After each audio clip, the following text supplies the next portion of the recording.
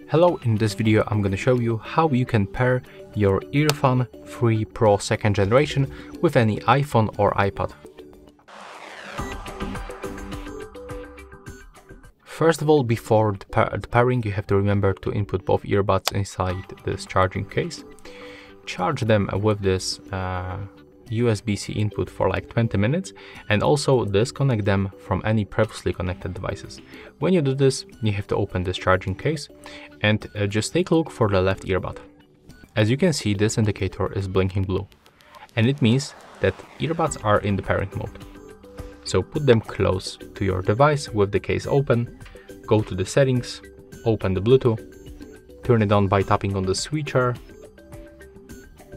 And now from the devices list, you have to select the EarFun, but you have to wait until they pops on the list. There we are, so click on them once.